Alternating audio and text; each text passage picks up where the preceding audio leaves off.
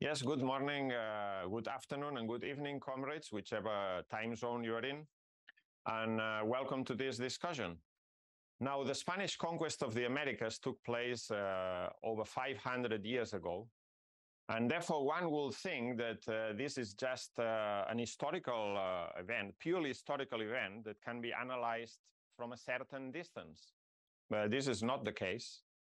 Just a few months ago, the Peruvian Nobel Prize winner Vargas Llosa, who is, in my opinion, a very good writer and also an extremely reactionary political figure, said the following: America was a Tower of Babel of many languages. He was talking before the Spanish conquest, and he added, and as a result, the Indians killed each other. The Spaniards came to solve that. This is the total sum of wisdom from this Nobel Prize winner. But this is not just an isolated case. The whole of the Spanish official historiography about the conquest talks of a meeting of civilisations, talks about the Spanish conquistadors bringing culture to the savage natives, talks about the Spanish conquistadores peacefully evangelizing the Indians into the Christian faith. And furthermore, we are told, this task was carried out by a small band of courageous men against all odds. And to be frank, comrades, this is all rubbish from start to finish. In fact, the Spanish conquest of the Americas was not a meeting of civilizations, but a bloody affair in which the conquistadors used the most brutal methods of terror to impose their will. It was not driven by the interest of bringing culture, but rather it was driven by the thirst for gold, the search for the loot, and led to the wholesale destruction of indigenous cultures, which had flourished before the conquest, and in some cases reached very high levels of development. So in order to understand, we need to adopt a materialist approach to this historical event. And in the course of this discussion, we will try to answer the following questions. What were the different cultures and peoples which existed in the American continent before the Spanish conquest? What was Spain from a social, economic, and political point of view in the 15th and 16th centuries? What was the driving force behind the conquest of the America? And which were the consequences? If we start with the situation of America prior to the Spanish conquest, we need to discuss which were the different peoples which existed at that time. And we have to say that the answer is that there were a very large amount of different peoples which were at very different stages of development. A number of them were hunter-gatherer societies at a very primitive level of development. There were also a number of other societies which had mastered agriculture and become sedentary. Amongst these, for instance, were the Taínos who lived in the Caribbean islands. And in reality, you can say that the Taínos lived in what we describe as Marxist as primitive communism. There was no private property. An Italian geographer, Pietro Martire, described them in the following way.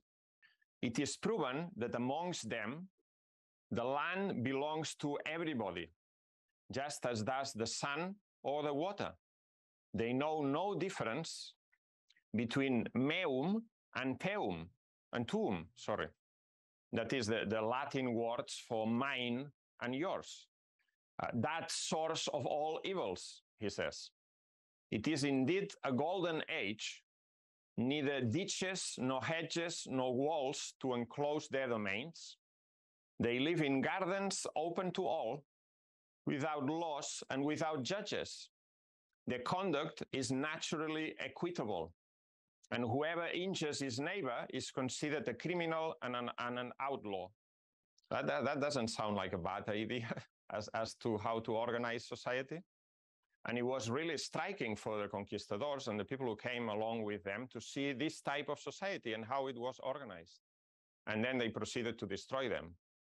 But there were also a number of other peoples in the Americas, which had developed more complex societies, societies with a more developed division of labor, with social stratification and hierarchy, and which they already had a state structure. As we know, agriculture and urban societies emerged independently in different parts of the world. And amongst them, there were at least two sites for the independent development of agriculture and urban societies in the American continent. And one of them was in the north of what today is Peru, with a civilization which is known as the Norte Chico. And the other one was in Mesoamerica with the Olmecs. In fact, if you look at it from the point of view of historical materialism, what is striking is the way in which very similar processes took place independently from each other in different parts of the world. And this was the case in the American continent, which after its initial wave of population, and there's a lot of discussion about when that took place. There's different datings, and it's been by recent discoveries, it's been thrown back, the time at which Americas were populated initially. But what is clear is that human groups in the American continent were largely cut off from contact with any other human groups in other parts of the world, and they developed autonomously. And what I'm trying to say is that it's very striking, it's very interesting to see that they in fact developed more or less along the same lines as other human societies in other parts of the world with which they were not in contact. Amongst the peoples who had developed a more complex type of society were also the Chibcha in what is today Colombia. And they had a developed social structure, and they were very good at working with gold for ornamental purposes. But perhaps one of the greatest civilizations in the American continent were the Mayas. They developed in Central America. But by the time of the Spanish conquest, this civilization had already gone beyond its peak for reasons that we don't really fully understand yet. The Mayans, independently of anyone else, had developed a complex system of writing. They had a very advanced system of astronomical observations. And they had a calendar, a very complicated calendar based on 3 different counts, which was more precise than the calendars that were used in Europe at the same time. Then there were the Mexicas, or also known as the Aztecs in what today is Mexico, and the Incas in South America. And these were the 2 main civilizations that the Spanish conquistadors encountered when they arrived in the continent. Both the Inca and the Mexica societies had a number of points in common, and their mode of production, the way they produced goods and sustenance, was very similar. And this mode of production was based at the bottom on the common ownership of the land by the community. This common ownership of the land was known as the Ayllu amongst the Incas. The Ayllu was the name of the land that was in common and the group of people that worked and lived on that land. And amongst the Mexicas, it was known as the Calpulli. And above this local community rose a state structure. And the state extracted surplus from the community in the form of tribute. And this tribute was then used to carry out public works, which were useful for the local community, but which required an amount of labor that no single one of these communities could have carried out on their own. These public works were, for instance, irrigation works, the building of canals, aqueducts, the control of the flow of water in lakes and so on. Also the building of a road system, which allowed for the exchange of goods between the different local communities. In some cases, the state was also responsible for the storage of food, which allowed them to withstand periods of crop failures and so on. And this was particularly important amongst the Incas, because their society was built on the shores of the Pacific Ocean, which is affected by regularly occurring meteorological phenomena, El Nino, which provokes crop failure, periods of drought, and so on. So you see that the tribute that the communities paid to the state was useful for the communities, but also there was another side to this, because of course part of the tribute was also used by the priest caste and the ruling caste at the top of the state for luxury consumption and for the building of religious and monumental works. And some of them were really very striking and probably played a role in establishing in ideology the domination of that ruling caste over the people. This mode of production had many similarities with what Marx and Engels call the Asiatic mode of production. However, I think that we must be careful in using this category.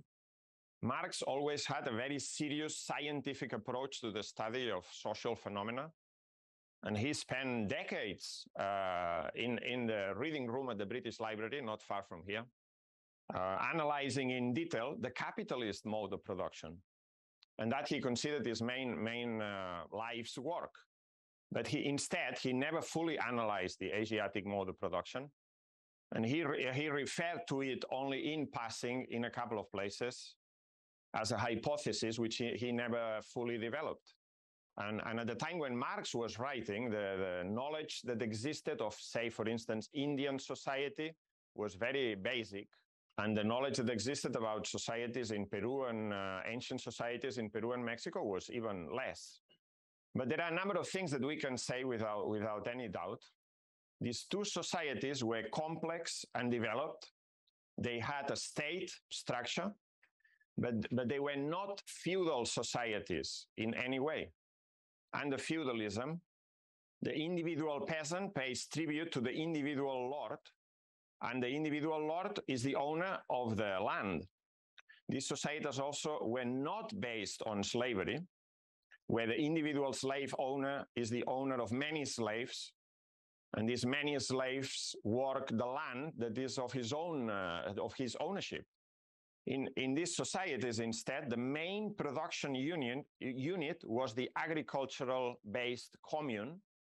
There was no private property of the land, and the commune paid tribute not to an individual lord, but to the state as a whole.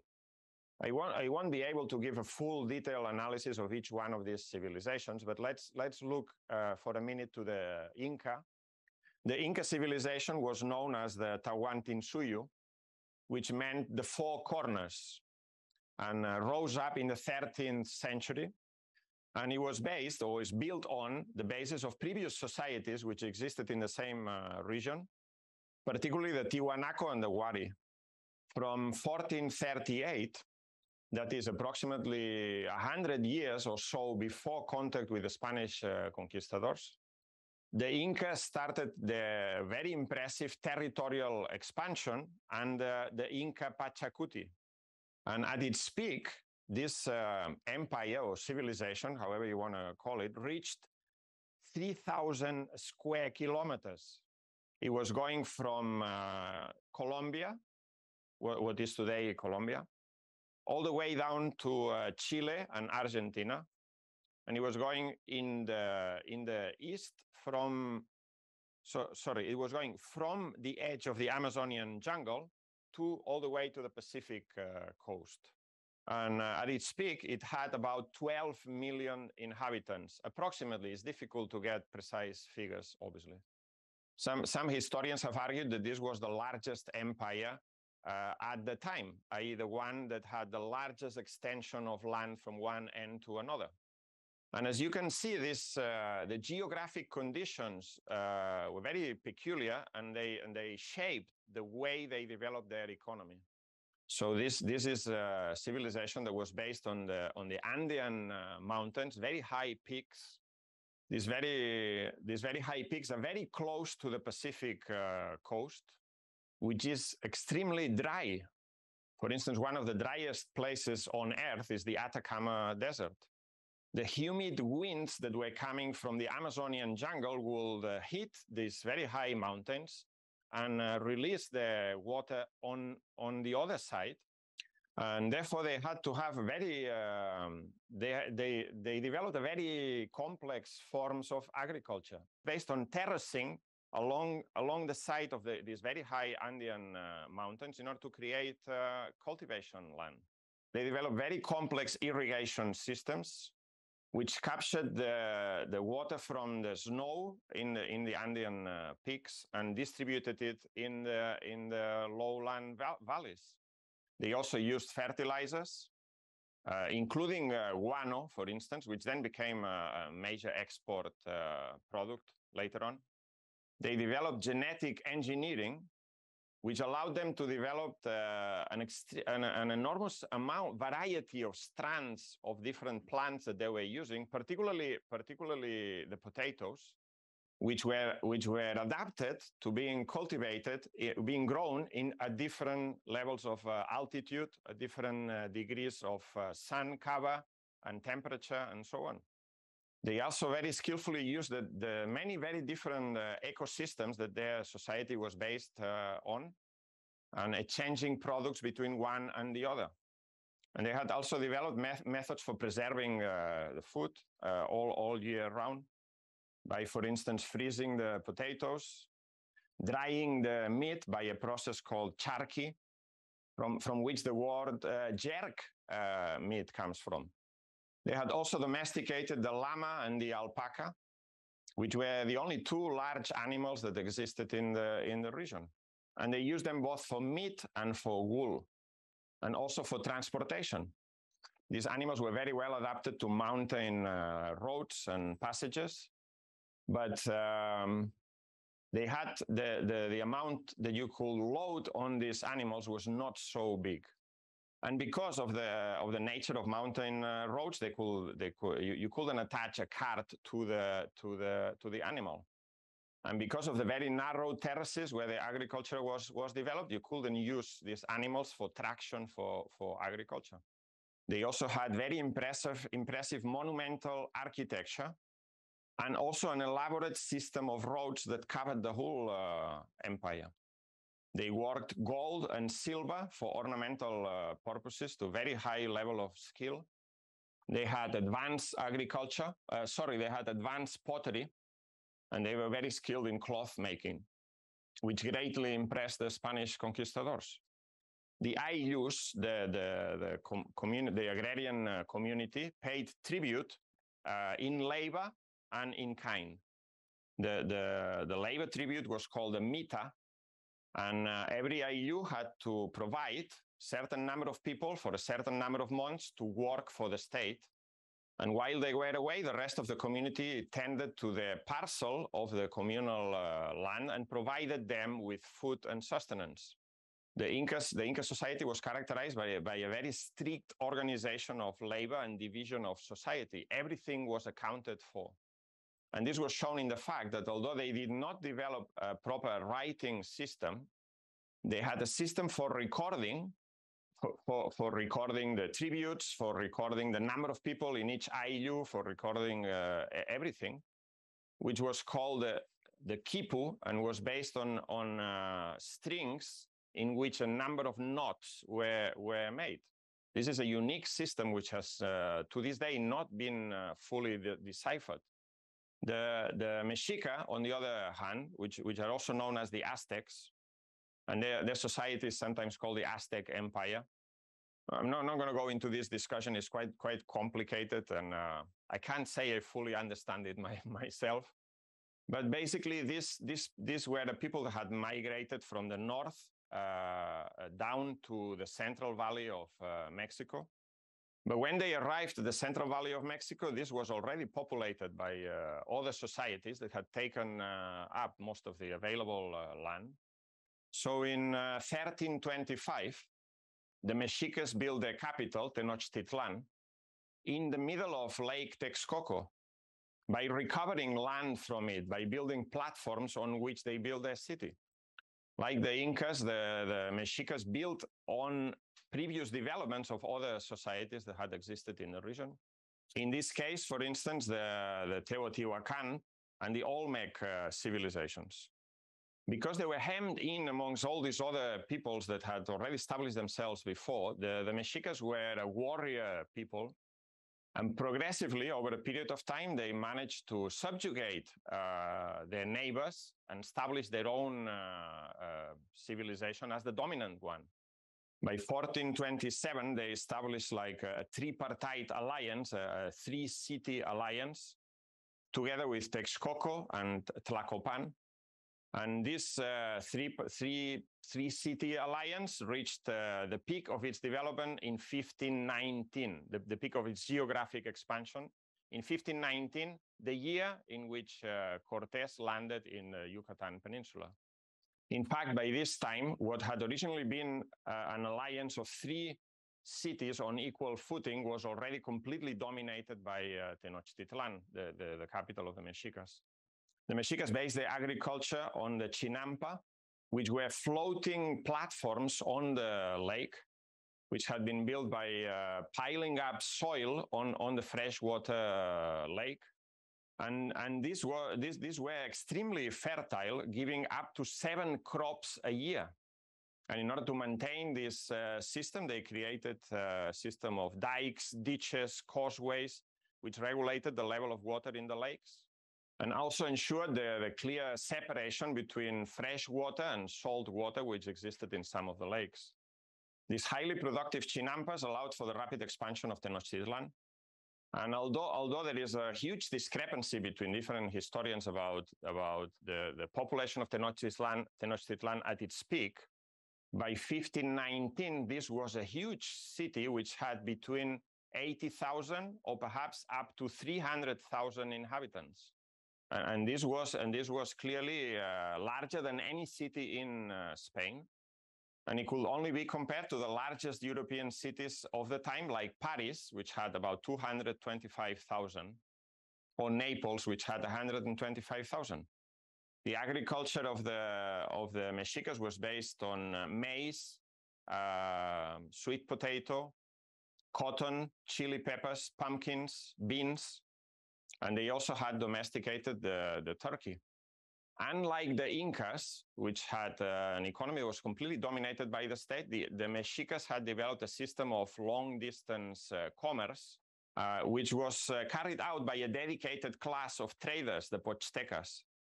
The territorial expansion of the Mexica Empire was very fast and was based on the imposing of tribute on the subjugated peoples.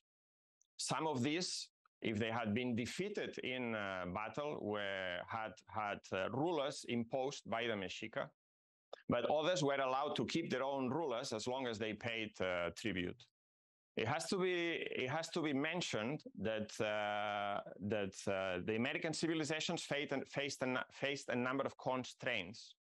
The main one was the lack of large domesticable animals which could be used for transportation or traction for agriculture.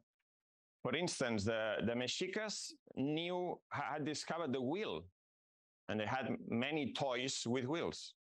But the wheel was not used for transportation because there were no animals amongst the Mexicas that could carry those carts. And while both societies had very advanced and intricate ornamental metallurgy, neither of them had developed iron smelting, and bronze was very sparsely used. In fact, by the time the Spanish conquistadors arrived, both societies, both the Incas and the Mexicas, seemed to have reached the peak of their development, and they were riddled by internal contradictions and the discontent of the most recently conquered peoples that were subjected to tribute. So what was Spain in the 15th and 16th century? Spain was the product of the general development of feudalism in Europe, but also had certain peculiar characteristics, features. The 14th century had seen a period of crisis in feudalism across Europe, changes in weather, bad crops, the development of epidemics, and this led to generalized discontent and peasant revolts in the 14th and 15th centuries. And this conflict was resolved with the emergence of absolute monarchies. And these absolute monarchies were balancing, you could say in a Bonapartist way, between the power of the cities and the power of the noblemen. And Spain was a clear example of this, and the Charles I, fifth of Germany. And at the same time of this crisis of feudalism, we see the emergence, the beginning of the emergence of a bourgeois class, mainly represented by merchant capitalism. This was also the case in Spain. Catalonia, which was part of the Crown of Aragon, dominated trade in the Mediterranean.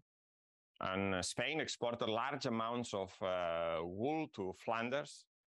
The unification of Spain had been carried out as a result of a centuries-long struggle against the Muslim rulers in the south, which was only completed in 1492 with the conquest of Granada.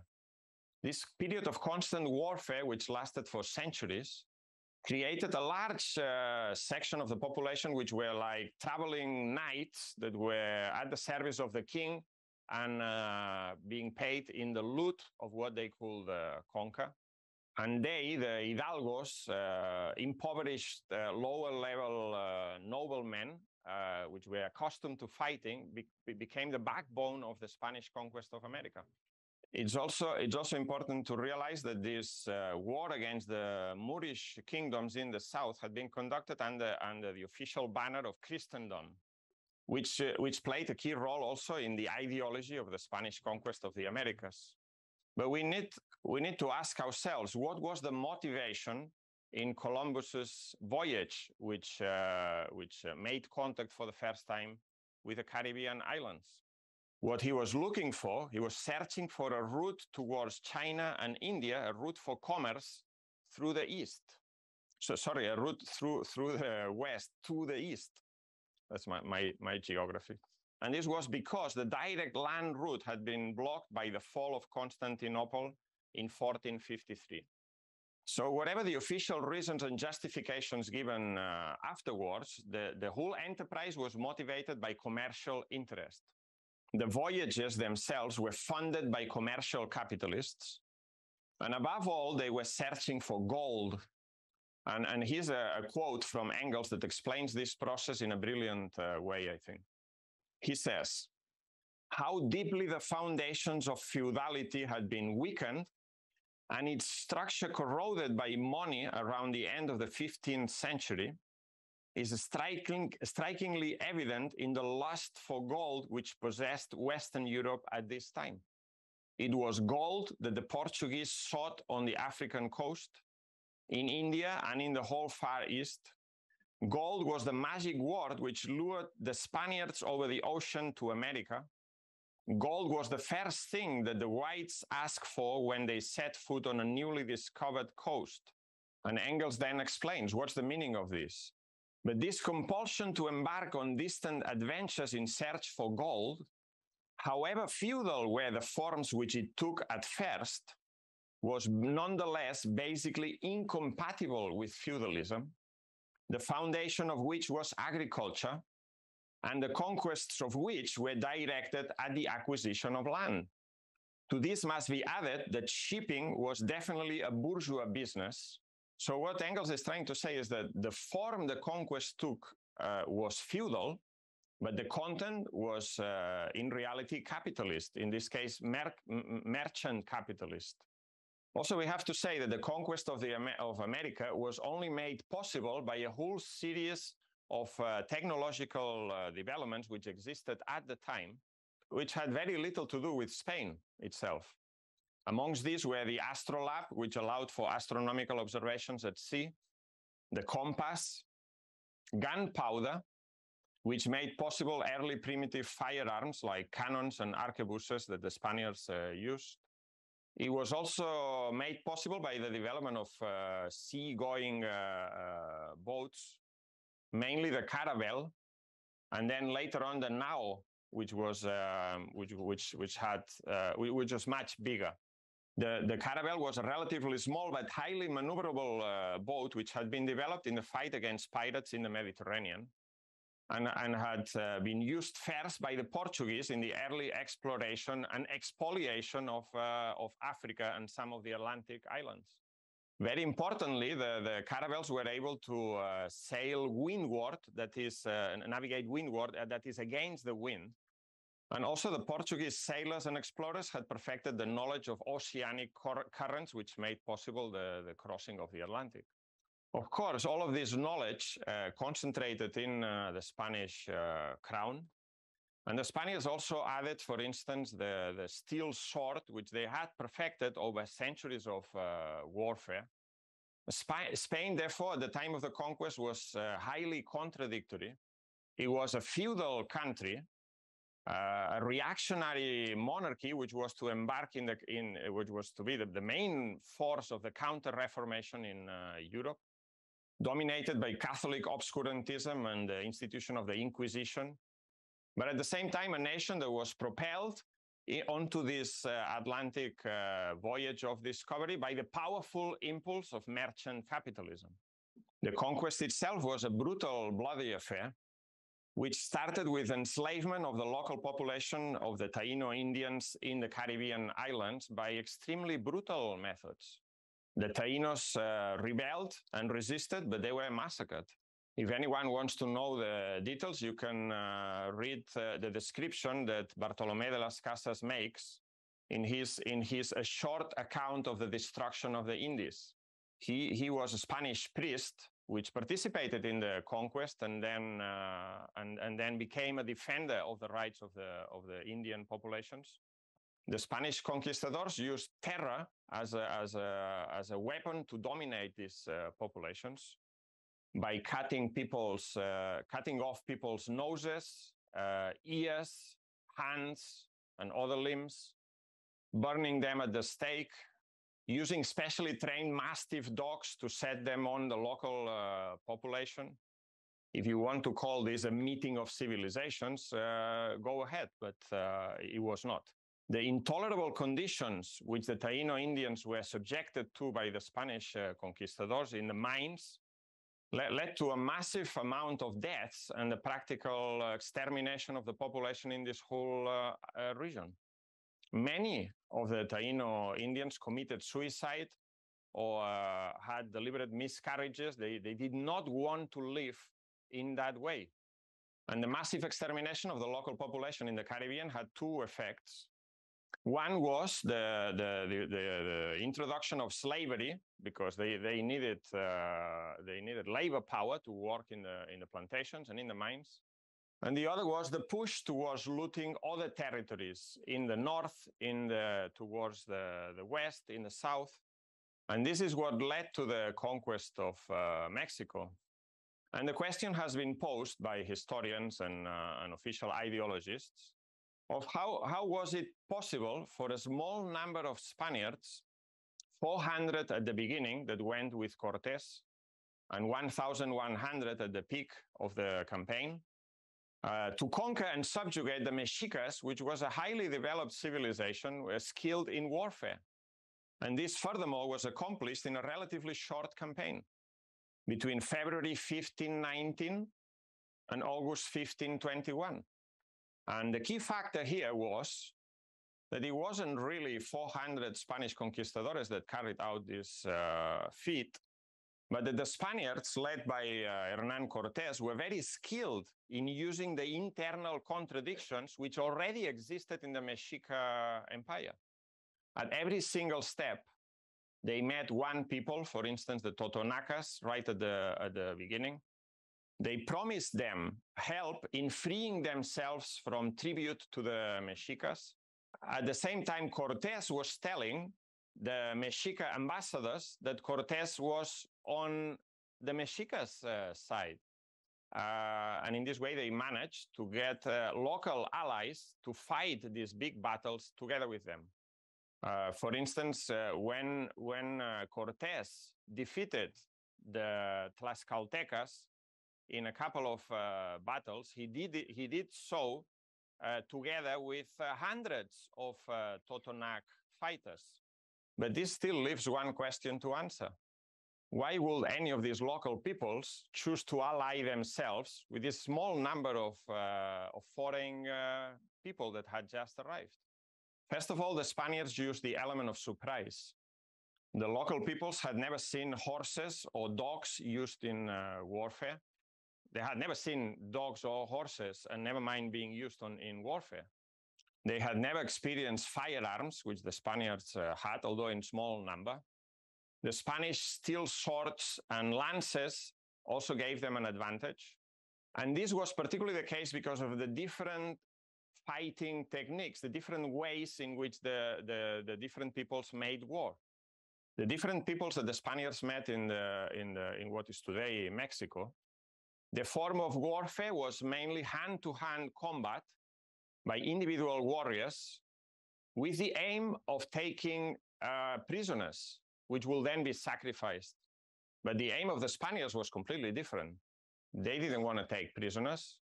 They wanted to kill as many as possible in order to instill terror and win the battle. And this was better done from atop a horse with a long steel sword or a lance. Even so, the superiority in weaponry or types of warfare doesn't explain the full story, because some of the Spanish weaponry was not very appropriate for the conditions in America. Gunpowder will get wet in the humid conditions, was also in short supply. The arquebus was a very cumbersome early form of firearm. It had to be reloaded every single time. It could only fire once every minute or 2 minutes. Even the steel armor plates that the Spaniards used at the beginning were not adequate for the very hot and humid climate of the Americas that they encountered. In fact, very quickly, the Spaniards replaced the steel armor, largely for the local version of armor, which was different layers of cotton woven together. So in reality, this factor, the technological superiority, had to be combined with other factors. On its own wouldn't explain the results. And the other factor is precisely this, the alliances with local peoples who were already at odds with the Mexicas. Therefore, the internal contradictions of the Mexica Empire played a key role in all of this. And in order to solidify these alliances, Cortés used methods of terror. For instance, the massacre of Cholula early on in the campaign. At this time, Cortés had already allied himself with Tlaxcaltecas, and he carried out a brutal massacre in Cholula, in which thousands died in the space of in a massacre that lasted for 2 days, and this helped solidify the alliance with the Tlaxcaltecas, and also sent a very clear message to the Mexicas of what the Spaniards were capable of doing. The question of the quality of the leadership also enters into the equation. Cortés was a cunning, skilled politician and a maneuverer, which was very powerfully driven by the thirst for the loot, while Moctezuma, on the other hand, seems to have been indecisive at crucial moments of the campaign. And this indecisiveness probably reflects the internal contradictions which already existed in the Mexica society. Finally, it's important to mention the role of disease in the Spanish conquest. The Spaniards brought a whole series of infectious diseases which were unknown in America, including smallpox and measles. Because they were unknown in America, the mortality rate of these epidemics was very high, 80 or 90% perhaps. And this was to play a crucial role, for instance, in the conquest of Peru. When the Spaniards arrived in 1532, led by Pizarro, an illiterate, particularly brutal conquistador, with forces that numbered only 180, the epidemic had already arrived prior to the arrival of the conquistadors. And thousands were dying from a previously unknown disease for which there was no cure. And this had a powerful psychological impact, as you can imagine. Furthermore, when Pizarro arrived, this was in the middle of a civil war over the succession of Huayna Capac, the Inca ruler, and the two sons, Huáscar and Atahualpa, of Huayna Capac, were fighting in this civil war, dividing the whole empire in two warring camps. And Pizarro was again skillful in using what? In using treachery, terror, bloodletting in order to impose its will and capture Atahualpa, who had won the civil war against his brother. In the massacre of Cajamarca, he massacred 8,000 people who would come with Atahualpa unarmed into the town square, and as a result captured Atahualpa. And this is another important point. The fact that these were hierarchical societies, both the Incas and the Mexicas, meant that once the Spaniards had captured the main leader, it was easier to control the whole structure. Ironically, other societies which were at a lower level of development, where there was no developed society, no state, no such developed hierarchy, these other societies were able to fight and resist the Spanish conquistadors for much longer by using methods of guerrilla struggle and so on, like, for instance, the Chichimecas and the Mapuche, the Chichimecas in Mexico and the Mapuche in Chile, which resisted for decades. However, there was also resistance. This is not to say there was no resistance in other places. The Incas resisted very much. There was an early rebellion led by Manco Inca and Tupac Amaru, which reestablished the Inca state based in Vilcabamba, laid siege to the Spaniards, and it took them decades to defeat them, up until 1572. So what were the consequences of the Spanish conquest of the Americas? First of all, a massive destruction of indigenous peoples and their cultures. The population of the Caribbean islands, as I already said, was almost practically completely exterminated. The population of the Aztec Empire, which at its peak was probably about 20 million, in less than 70 years had collapsed to 2 million through a combination of overwork, massacres, the impact of disease. The Spaniards systematically destroyed the temples of these cultures. Beautiful works of art, which were made in silver and gold, were melted down to be taken as loot. Perhaps one of the worst crimes of the Spanish conquistadors from a cultural point of view was the destruction of the Maya codices, beautiful books containing the history and literature. Hundreds of thousands died in hard labor in the silver and gold mines across the Spanish Empire. And this also led to the massive development of the slave trade. Millions of black people were captured in Africa and transported in inhuman conditions to be worked to death in the sugarcane and tobacco plantations. There's quite a lot of other things that I wanted to say, but my time's coming to an end. But there's two important consequences of the Spanish conquest that should at least be mentioned and can be developed in the discussion. One, the Spanish conquest and looting of the Americas was a key component part of the process of primitive accumulation of capital. And this is very well explained by Marx. But the second one is that, ironically, this did not benefit Spain in the long term. Yes, for at the beginning, Charles V was able to fund his wars in Europe and his empire with the gold and the loot from America. But at the same time, this meant that he was not obliged to make any concessions to the nation bourgeoisie, to the nation merchant capitalist class. It killed the potential development of capitalism in Spain before it had properly started.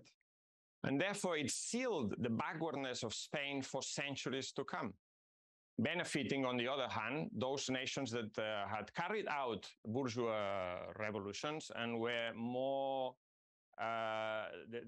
they're more amenable to use these massive amounts of money for the development of capitalism.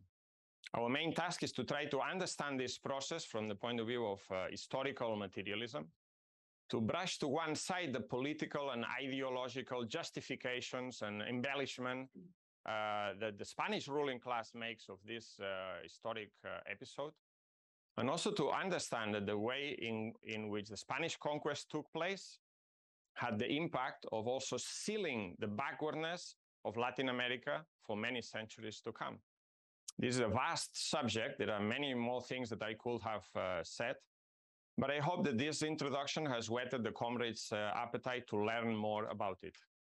Thank you very much.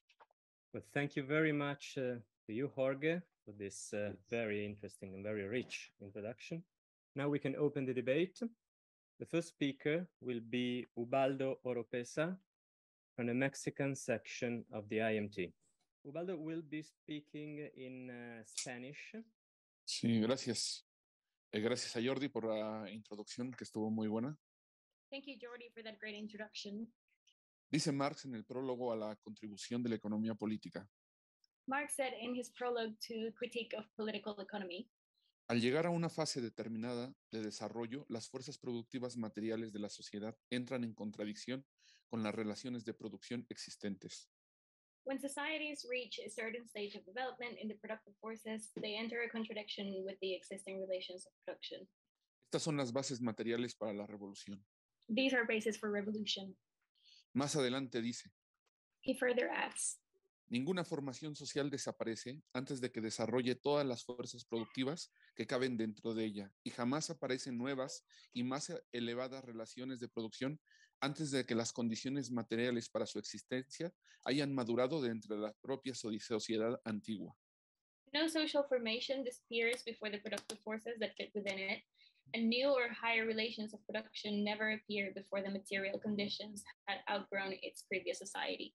Estas dos frases son puntos fundamentales para entender todas las sociedades que han existido, incluidas las sociedades prehispánicas.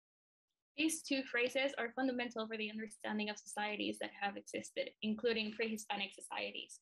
Antes de la llegada de los españoles a la que hoy se conoce como continente americano, existía una variedad de sociedades que se movían a diferentes ritmos de desarrollo. Before the arrival of the Spanish to what is now known as the American continent, there was a variety of societies that moved at different paces of development. Por ejemplo, existían tribus recolectoras que se regían por el matrilineado, particularmente en el sur de Chile, y por el otro lado existían grandes ciudades, estados, como la Mexica o la Inca, las cuales eran gobernadas por una burocracia muy dura, con familias que dirigían las ciudades, estados, de forma hereditaria. For instance, there were matriarchal gatherer tribes, and on the other hand, there were big cities like the Mexica or Inca, which were ruled by a very hard bureaucracy with families that ruled the cities in a dynastical way. Cada una de estas comunidades tenía una forma de dirección muy distinta. En las más pequeñas se alzaba la mano para votar en asambleas. La tierra era controlada por la comunidad o el calpulli. Each of these communities had their own form of being run. The smallest would raise their hands to vote in an assembly, and the land was controlled by the community, calpulli. Pero en las ciudades grandes hay castas dirigentes, familias señoriales, familias de guerreros y clérigos. La posesión de la tierra era comunal, pero la administración la desarrollaba el mismo Estado. But in the larger towns, there were ruling castes, senior families of warriors, and clergy. The possession of the land was communal, but it was administrated by the state. Más rico de estas sociedades, de modo de producción asiático, se desarrollaban muy lentamente. En esta lentitud hay avances que hacen las diferencias entre ellas y son enormes. Marx said that these societies with an Asiatic mode of production developed very slowly. And within this, you could find advances that were different between them, and they were huge. El caso de Tenochtitlán es emblemático. La ciudad se fundó en 1324. Comienza como súbdita de otras ciudades. Eran utilizados como sicarios regionales. 200 años después era la ciudad más importante de toda la gran región. The case of Tenochtitlan is emblematic. The town was founded in 1324, and it started being subjected to other cities. It was used as the assassin for the region. 200 years later, it was the most important city of this major region. La producción se basaba en la producción de la tierra, en la explotación de la tierra y de las chinampas, por medio del trabajo tributario. Pero la fortaleza de esta sociedad no venía de ahí, del desarrollo de las fuerzas productivas, sino del conglomerado de fuerzas políticas y militares de la triple alianza que quien dirigía esta alianza eran los aztecas. Production was based in production of the land and the exploitation of the chinampas, through which labor was tribute. But the strength of this society didn't come from there. It was the development of the productive forces and the strength of the political and military alliances, the Triple Alliance. which was led by the Aztecs. La conformación de las ciudades-estado se da por la agrupación de pequeños pueblos que son sometidos por medio del tributo. La ciudad se convierte en el centro aglutinador político y económico, donde vivían en Tenochtitlán aproximadamente 700,000 personas sumando a su periferia.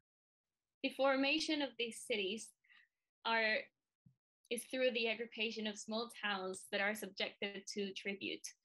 The town turns into the center of political and economical accumulation, where almost 700,000 people lived, including its periferia.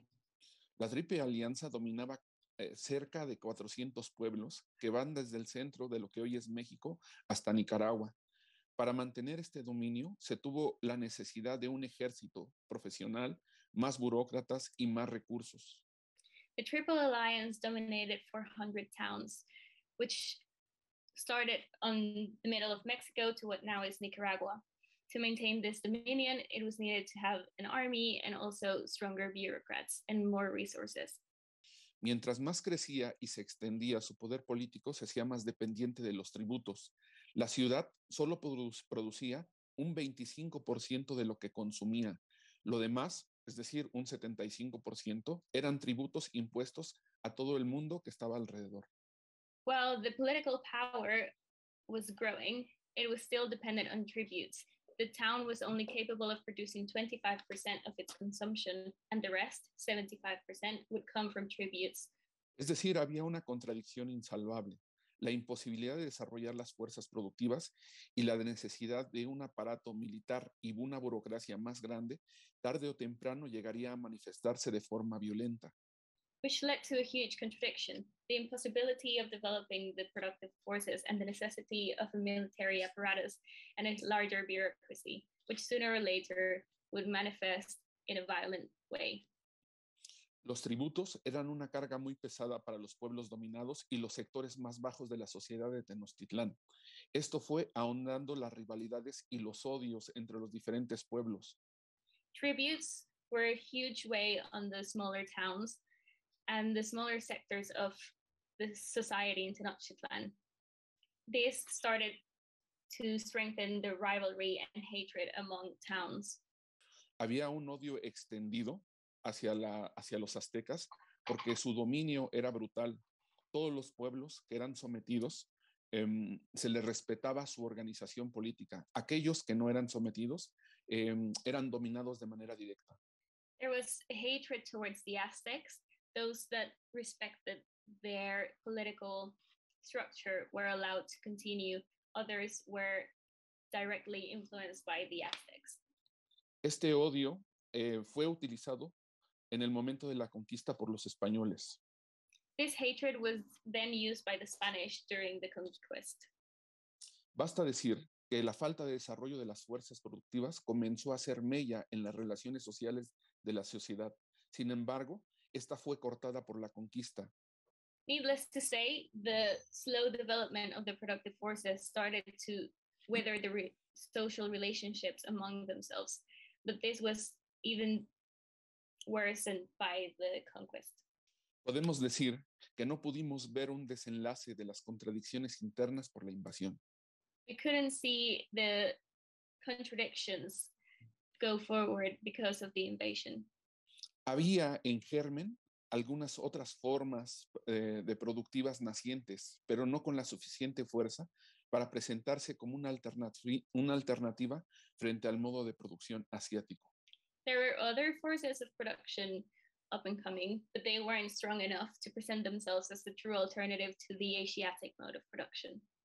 Había algunos esclavos que servían a las familias nobles, comenzaban a haber tierras privadas pertenecientes a la alta nobleza, pero ello no fue un modo predominante en la sociedad.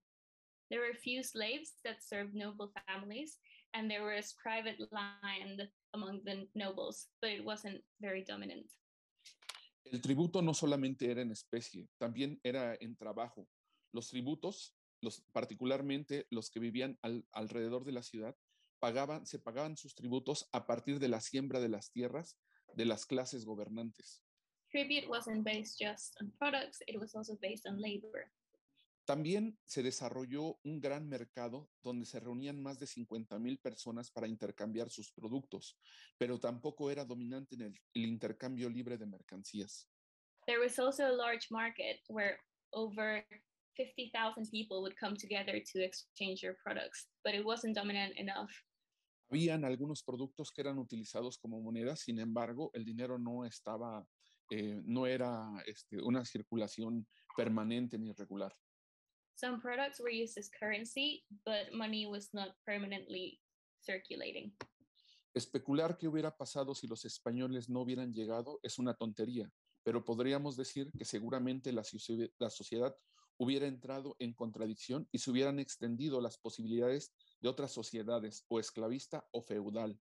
To speculate what could have happened if the Spanish hadn't arrived is foolish, but we can be certain that society would have entered this contradiction and it would have extended to the possibilities of another society, like a slave society or the feudal system. También existe la posibilidad de una implosión, donde la sociedad se pudo haber desgarrada en guerras civiles internas, como había sucedido tiempo atrás en otras sociedades como la teotihuacana. There is also the possibility of explosion, where societies could have torn themselves apart through civil wars, like it had happened before in Teotihuacan. En todo caso, vuelvo a repetir, la conquista lo que hizo fue cortar o redirigir estas contradicciones hacia otro punto. So I repeat, what the conquest did was just to redirect all these contradictions. Pero fueron utilizadas para acentuar la conquista de los españoles hacia las tierras latinoamericanas. But these contradictions were also used by the Spanish to further their invasion into Latin American soil. Por último, decir que estas sociedades no eran idílicas, como las quieren pintar algunos amorosos de los viejos malos tiempos. Eran sociedades basadas en la explotación por medio del tributo. Tenían una filosofía interesante y valiosa, pero eran sociedades cargadas de contradicciones. Lastly, these societies were not idyllic, as postmodernists tried to paint them. They were societies based on the exploitation through tribute. They had a philosophy that was interesting and valuable, but it was heavy with contradictions. No podemos estudiarlas con romanticismo, sino asumir sus múltiples contradicciones que tenían. We can't study them with romanticism, but we must analyze them with their multiple contradictions. El día de hoy hay corrientes en América Latina, particularmente la decolonial, que plantean que lo que existió antes de la llegada de los españoles era una sociedad idílica a la que tenemos que regresar. Today in Latin America, you have the decolonized train of thought that pushes the narrative that society was idyllic before the arrival of the Spanish. Pintan todo de una manera maravillosa, como color de rosa, como diciendo que en esas sociedades no había ningún tipo de contradicción ni explotación. They portray everything as peaceful through rose-tinted glasses that deny the exploitation of the time. Pero esto es falso. But this is false. No solamente, como bien lo dijo Jordi, la conquista se pudo dar por las contradicciones internas, por el choque de las culturas que hubo, sino también por una guerra intestina que había en los diferentes pueblos latinoamericanos desde hacía 600 años atrás. Not only, like Jordi said, was this false, but there was only rivalry among the towns in the American continent that caused these contradictions to go forward. Eso es todo. Gracias. That's all. Thank you. Thank you very much, Ubaldo, for this contribution. Carlos Che from the Mexican section. La conquista española y en particular la caída de Tenochtitlan fue un punto de inflexión en la historia. The Spanish conquest and particularly the fall of Tenochtitlan was inflection in history. Los mexicas, a los que muchas veces se le llaman aztecas, eran la cultura más poderosa de Mesoamérica. The Mexicas, which are commonly referred as the Aztecs, were the most powerful culture in Mesoamerica. Con su conquista se aseguró el dominio de las culturas que antes eran dominadas por ellos. When they were conquered, it was also assured the domain over the cultures that were formerly ruled by them. Esto se sumó a los pactos con los pueblos que se aliaron con los españoles, llevando a estos a un enorme poder. This was added to the pacts that were arranged with the peoples that allied with the Spaniards, giving them an enormous power. Un punto de inflexión es un cambio fundamental en la situación que da un viraje brusco. An inflection point is a fundamental change in the situation that means a sudden turn. El proceso de conquista inició antes de la caída de Tenochtitlan y posterior a esta continuó un largo camino.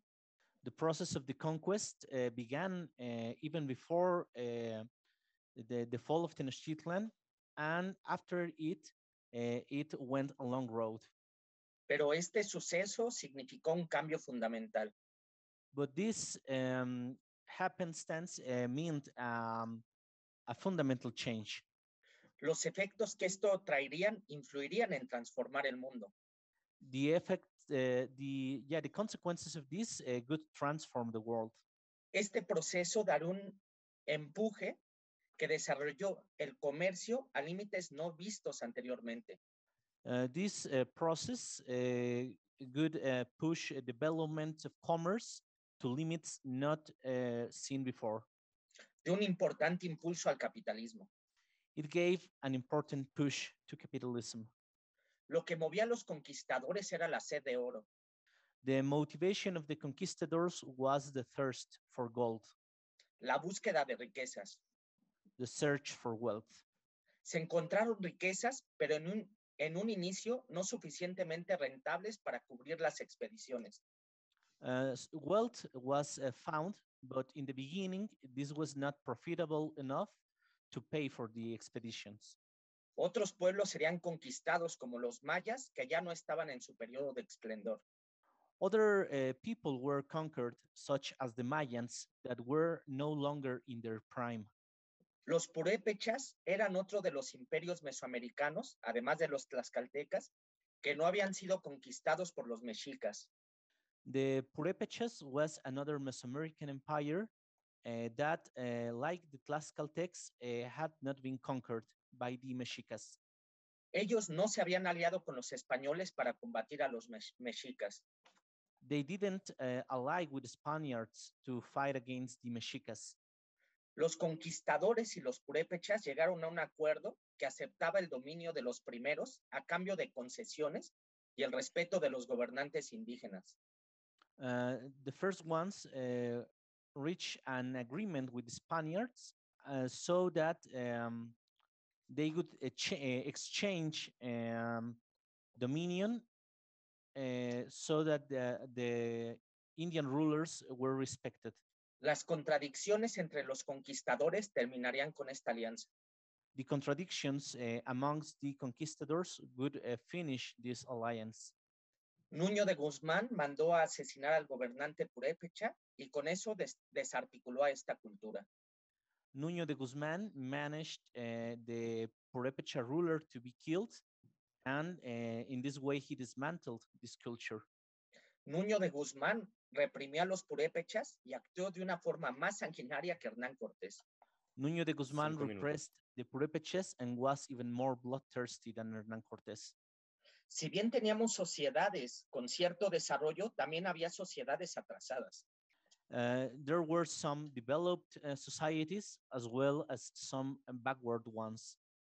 En la zona conocida como el Bajío y en el norte de América había culturas nómadas o seminómadas. In the area known as El Bajío, as well as in the north of America, there were nomadic and semi-nomadic cultures. Los mexicas les llamaban despectivamente chichimecas, que significa come perros. The Mexicas would call them in a contemptuous way chichimecas, which means those who eat dogs. Los conquistadores estaban tomando control de una nueva región a la que llamaron Nueva Galicia. The conquistadors were seizing control of a new region called New Galicia. Al ver el sometimiento que estaban generando los conquistadores, se comenzaron a ver rebeliones indígenas. In the face of the dominion of the conquistadors, some indigenous rebellions would arise. Entre los años 1532 y 1541 vimos la llamada Guerra del Mixtón. Between 1532 and 1541, the War of Mixton erupted. Esta fue la más grande rebelión indígena en tiempos de la colonia que puso en riesgo el dominio de la corona de Castilla en la región. This was the greatest rebellion in the time that put the dominion of the crown of Castilla in the region at risk, at stake. Los chichimecas no podían ser controlados fácilmente. Estos pobladores no daban tributos ni trabajaban para la corona de Castilla. Chichimecas could not be brought down easily. These people paid no tribute, neither they worked for the crown of Castile. Además, eran hostiles a los conquistadores y defendían con armas en mano sus fronteras. They were also hostile towards the conquistadors, and they defended their territories arm in hand. Tenían ritos y costumbres que escandalizaban a los ibéricos. They had rites and customs that would astonish the Iberians. Los conquistadores fueron avanzando sus dominios y explotando nuevos territorios. The conquistadors advanced their dominion and explored new territories. Primeramente, buscando tierras mejores para la ganadería. First, they were looking for better lands for cattle raising. También porque una de las tareas encomendadas por la corona era evangelizar a la población. Also because one of the tasks given by the crown was to evangelize the locals. Luego porque se descubrieron ricas minas de plata. But then rich silver mines were discovered. Había un ejército de sacerdotes. There was a priest army. Las misiones religiosas en algunos momentos contenían excesos de la violencia de los conquistadores. At times, the priest would contain the excess by the conquistadors. Incluso hubo sacerdotes que llegaron a simpatizar con ideas socialistas utópicas como Vasco de Quiroga en Michoacán o Bartolomé de las Casas. Some priests would even sympathize with utopian socialist ideas like Vasco de Quiroga in Michoacán or Bartolomé de las Casas. Pero la iglesia era ante todo una institución oscurantista. But the church was above all a backwards institution. Su papel fue extender el dominio imperial. Its role was to extend imperial dominion. Su función era terminar de someter y cooptar a los pueblos indígenas al nuevo régimen. Cuando los conquistadores descubrieron los yacimientos de plata, When the conquistadors found about the silver mines, dominar las zonas de los chichimecas se convirtió en una cuestión principal. to domain the Chichimeca area became a prime necessity. Había que dominar las zonas donde estaban las minas y también donde se transportaban las pues valiosas mercancías. The area where the mines were laid had to be dominated, as well as the transport of these commodities to be assured. La guerra chichimeca pasa por varias fases, desde defensivas hasta intentos de exterminio físico. The Chichimecan War goes through many phases. At first, defensive ones, and after that, to exterminate them. La conquista de los chichimecas tardó alrededor de un siglo. The conquest of the Chichimecas lasted for a century. En las zonas donde se encontraban las culturas más desarrolladas, los conquistadores adoptaron viejas formas de explotación tributaria. In the areas where more developed cultures were found, the conquistadors adopted the old tributary manners. Se crearon las encomiendas, regiones donde los gobernantes tenían la función de proteger a la población y evangelizarla. Encomiendas were created, and these were regions where the rulers had the function to protect the population and evangelize them. A cambio recibían los tributos y saqueaban las riquezas. In exchange, they got tribute and they could loot the wealth. En las zonas donde se encontraban los pueblos menos avanzados y se encontraban las minas de plata, el desarrollo fue diferente. It was very different in the areas where the less developed people were found and where the mines, the silver mines were found. Primeramente, se sometió a un sector de los indígenas a la esclavitud para trabajar en las minas. First, some of the natives were submitted to slavery to work in the mines. El trabajo forzado, sumado a la devastación de la población por las epidemias, obligó a buscar más manos para el trabajo. The forced work, adding to the devastation of the population by the pandemics, forced the search for more hands for work. Fue así que se trajeron esclavos provenientes de África para complementar la esclavitud indígena. In this way, slaves coming from Africa were reached to complement the indigenous slavery. El desarrollo de la técnica llevó a que fuera más rentable mantener trabajadores libres, The pero que eran development of sometidos a brutal explotación. the technical development made it more profitable to have free workers submitted to a brutal exploitation. En un primer momento se mantuvo un trabajo remunerado para los trabajadores indígenas combinado con esclavitud africana. In a first moment, there was the mine workers were paid salaries, but there were also African slaves in the mines. Es interesante que en una de estas zonas donde se tuvo este desarrollo, en el Bajío, fue el epicentro de la futura revolución de independencia en México. It is interesting to consider that in the area where this development was laid, El Bajío was the center of a future rebellion during the independence revolution in Mexico. Que en 1810 se vivió una insurrección de masas. A mass insurrection happened there in 1810. Se calcula que entre los años 1503 y 1600 llegaron a España 153,000 kilogramos de oro y 7.4 millones de kilos de plata.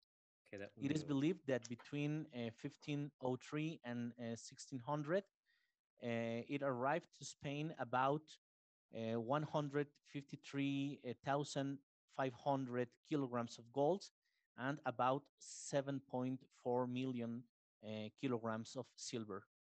Lo que veíamos al otro lado del mundo era el desarrollo del comercio.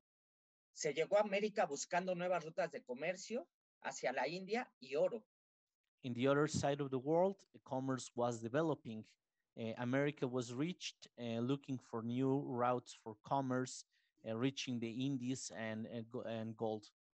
El comercio estaba limitado por los medios de intercambio. América dotó de la plata que impulsó al comercio mundial. Commerce was limited by the lack of means of exchange. America gave a silver that could push forward world commerce. El imperio español era en muchos sentidos medieval. Instauró una sociedad semifeudal en América. Spanish Empire was in many ways medieval. It imposed a semi-feudal society in America. Pese a su carácter, estaba sentando las bases de la destrucción del feudalismo. It was setting down the basis for the destruction of feudalism despite of its character. El sometimiento basado en la sangre y brutalidad contra los pueblos indígenas llevó a un descomunal saqueo. Fue la base de la acumulación originaria capitalista. Submission through blood and brutality against indigenous people brought a huge looting. It was the basis for the ordinary accumulation of capital. Gracias. Thank you. Thank you very much. Very much. The next speaker will be Kaspar Ortli from the Swiss section of the IMT. Thank you, Alessio. I want to start my intervention with the question, what is a mode of production? The starting point of our analysis of any society should always be the real empirical organization of human beings in how they produce their means of subsistence. And out of this fact, we abstract the essence and we generalize a mode of production. And in each stage of human development, we need to find what Marx calls the specific kind of production which predominates over the rest. For example, in feudalism, the essence is the exploitation of a surplus product from the peasants who work the land which belongs to a class of feudal lords, and the main means of production is the land. But after you have understood the essence of the feudal mode of production, you still don't understand how it was born and how in the end it gives rise to new class relations and a new mode of production. And it is true that there was very, very little development for the first 500 years or more, but then there was development in the late Middle Ages. And capitalist relations started to form in a 400-year process inside the feudal system. For example, the growing commerce led to the production for market, which we call commodity production. This in turn revolutionized agriculture. The productivity of land rose, and this permitted the development of bigger cities and a higher division of work. And what is essential here is that feudalism did permit the development of the productive forces until these forces outlived the feudal relations of production, and the new class emerged that could replace these relations. So in Latin America, it's correct to call the Mexica society based on Asian mode of production, but that is still an abstraction that does not explain anything by itself, but it helps analyzing this society. Because we need to find the essence that explains the limits of the development of such a society. What was, as Marx calls it, the hidden basis of the entire social edifice? The Aztec society was an agricultural society. Land was also the main means of production. But as Jorge explained, it was commonly owned and commonly worked on by local communities called Calipuli, who also elected their own leaders by themselves.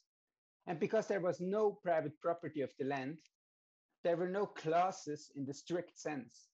But what existed was exploitation of a surplus product through taxation by a state, who taxed these autonomous communes, the Calpuli, and the most developed peoples, the Mexicas, they stood at the top of the hierarchy, and they developed the state to exploit other peoples. And this led to the development of big cities and city-states with a huge state hierarchy and an apparatus. And in this state, the ruling families, they were not elected, but it was a hereditary ruling caste. And with the rise of these societies, the division of work increased. They were artisans, for example, but they were employed by the ruling caste. They didn't sell on the market. But there existed also merchants and even instances of slavery. So we see how new relations developed, new techniques developed. And as Marx said, at a certain stage of development, the material productive forces of society come into conflict with the existing relations of production. But in the case of the Mexicas, no new class developed that could impose new relations of productions. Why not? What was the basis of the society, the one specific kind of production which predominates? It was the exploitation of the land in communal production. And this remained the key economic activity who had to sustain these huge cities. And in this main activity, there was no development of the means of production, or practically not. And this defined the sharp limits of the possibility of development, from when on the big contradictions inside this society developed. And this explains why the Mexicas needed to subdue even more communities. At the high point, they taxed more than 400 communities.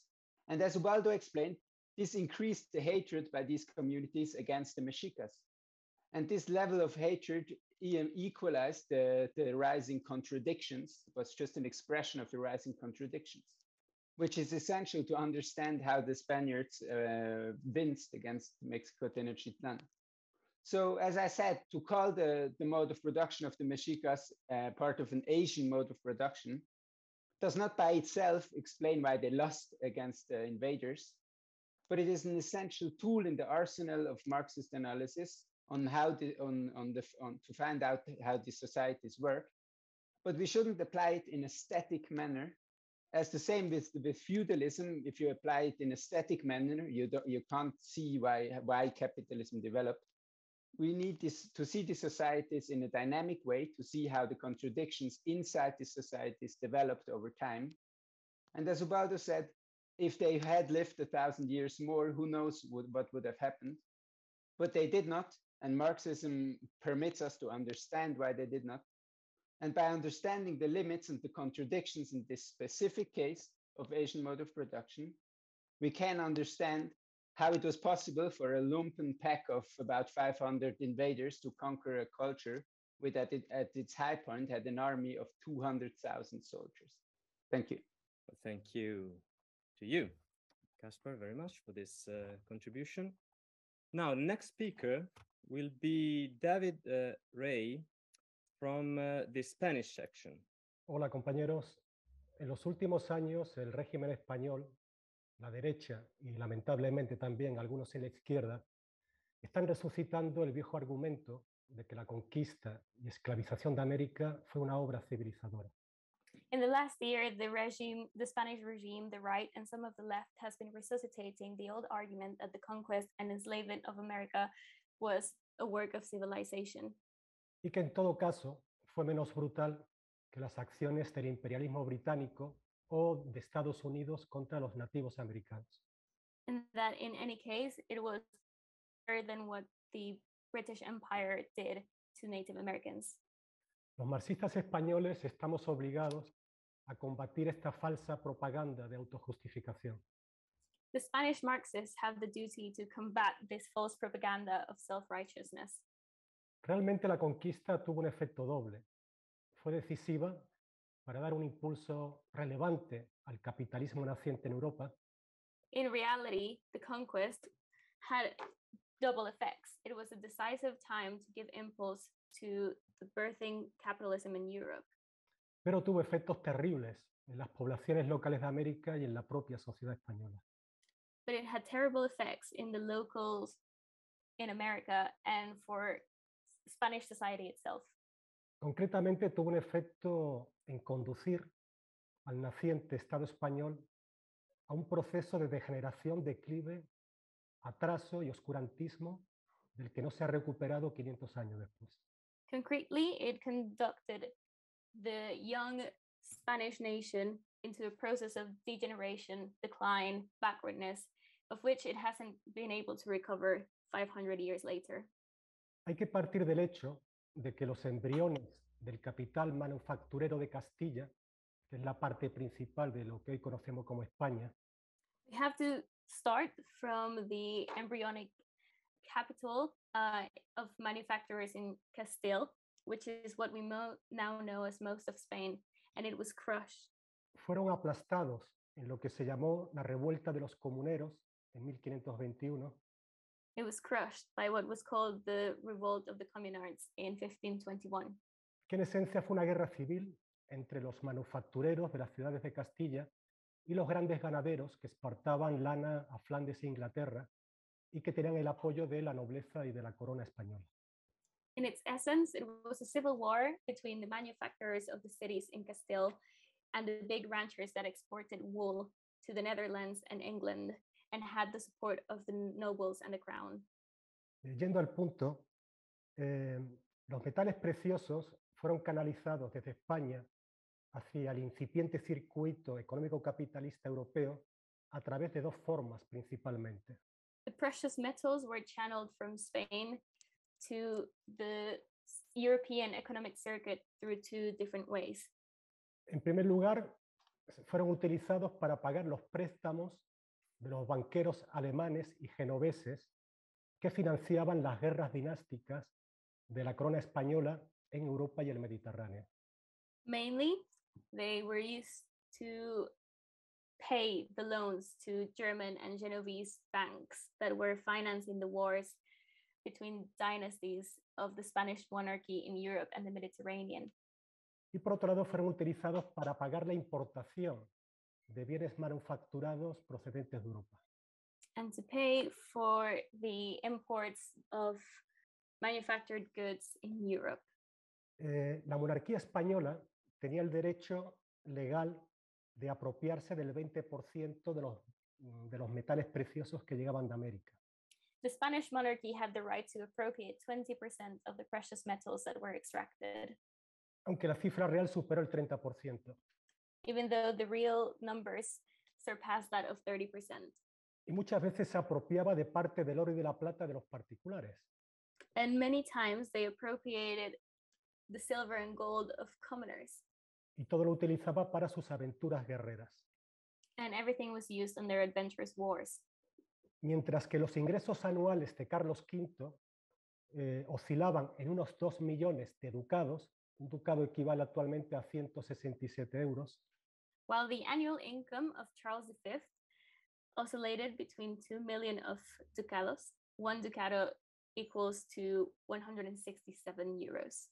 llegó a acumular créditos, préstamos personales por valor de 39 millones de ducados. He accumulated debt for 39 million ducados on personal loans. Por ejemplo, solamente la campaña militar de 1536 sobre la Provenza, en la actual Francia, The military campaign of 1536 over Provence in France consumió los ingresos de la corona de 3 años. consumed the income for the crown for 3 years. Por ejemplo, mantener la flota mediterránea en la época de Felipe II, en la segunda mitad del siglo XVI, For instance, to maintain the Mediterranean fleet during the times of Philip II suponía 2,5 millones de ducados anuales. needed 2.5 million ducados every year.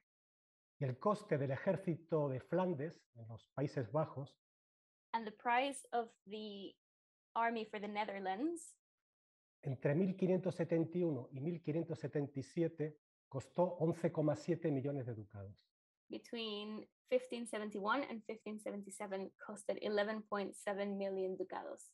Esto equivale actualmente a 1.950 millones de euros.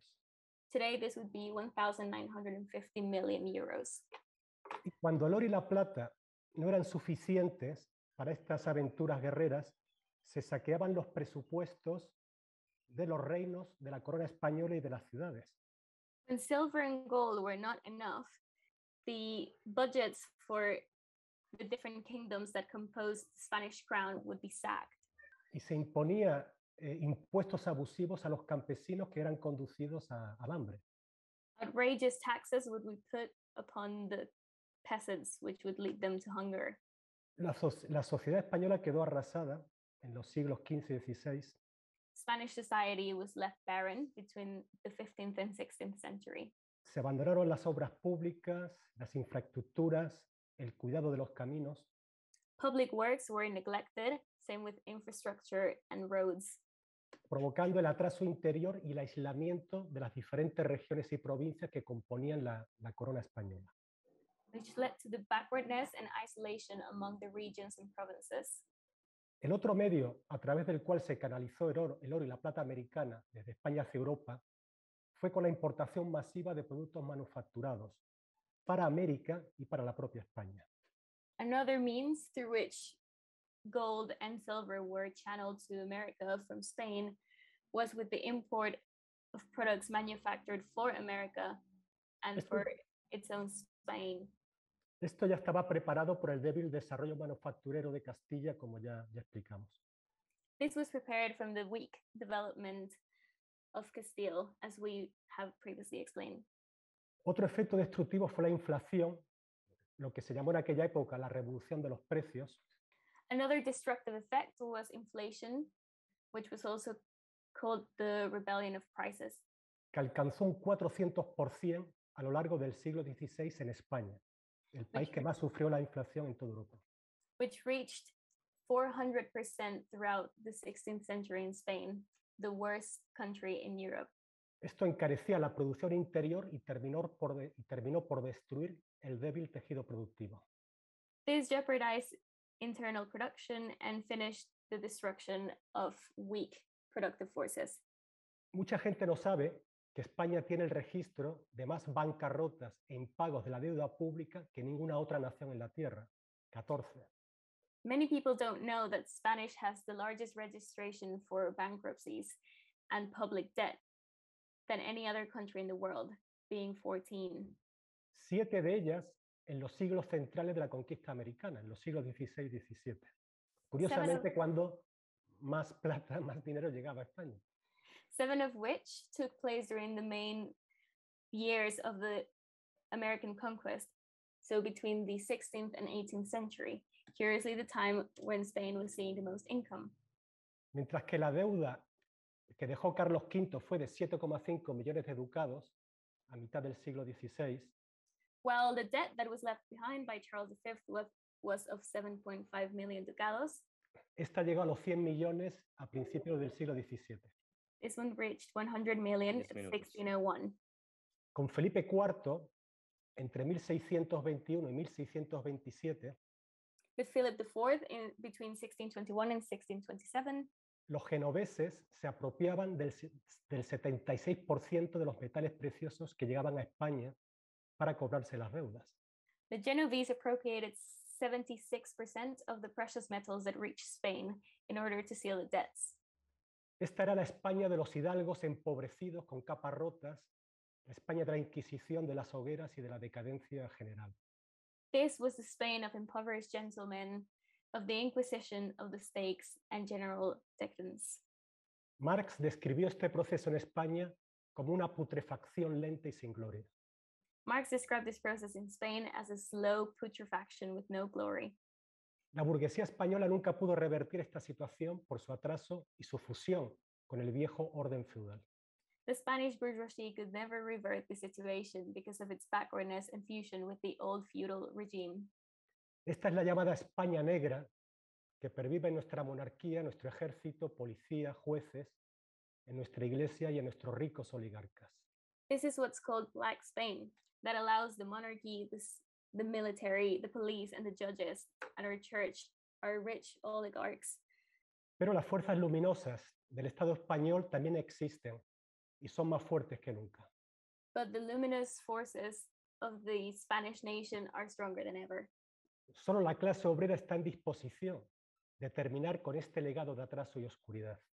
It's only the working class that has the means to finish this legacy of backwardness and obscurity.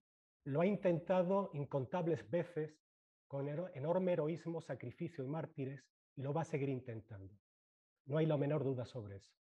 They have tried so many times with enormous heroism, sacrifice, and martyrs, and they will keep trying. There's no doubt about that. Nuestros hermanos y hermanas de los pueblos originarios de América reclaman que España debe saldar la deuda de siglos de saqueo y genocidio. Our brothers and sisters of the towns in America claim that Spain has to seal the debt of after centuries of looting and genocide. The rotten and reactionary Spanish oligarchy has shown that they're not going to do it. Pero la clase obrera española sí lo hará. Tenemos apuntada la cuenta y la vamos a devolver.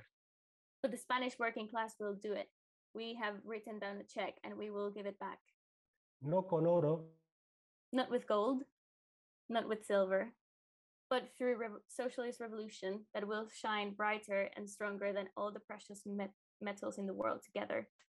Iluminará el camino de la liberación de todos los oprimidos y explotados en América y en todo el mundo. And that will light the path for liberation of the oppressed and exploited in America and the rest of the world. Thank you very much, David. It was a great intervention. And now we have Nicolas Cueto from the Belgian section. Buenos días, camaradas. Antes de abordar la sublevación general liderada por Tupac Amaru II en 1780 en el actual Perú, before dealing with the general uprising led by Tupac Amaru in 1780 in the territory of present-day Peru, les voy a dar elementos de contexto. I will give in some background information. El objetivo de los españoles en las Américas fue extraer los metales preciosos como el oro o la plata por medio de la mita. The aim of the Spaniards in the Americas was to extract precious metals such as gold and silver by the means of mita. La mitad era el trabajo forzoso que permitió al poder colonial colocar una séptima parte de la población indígena al trabajo en el sector privado como las minas, obrajes y haciendas. The mita was the forced labor that allowed the colonial power to place 1 in every 7 indigenous people to work in the private sector of mines, textile, workshops, and farms. El problema es que hubo una caída demográfica de aproximadamente un 80% en el territorio del Imperio Inca, consecuencia de la colonización, como lo explicó Jorge. Problem is that there was a demographic drop of approximately 80% in the territory of the Inca Empire as the result of colonization, just like Jorge said. En el siglo XVIII, la población era compuesta de 60% de indígenas campesinos. In the 18th century, the population was composed by Es, de, 60% of indigenous peasants. es decir, que la mayoría de la población trabajaba en la agricultura en comunidades económicamente autónomas.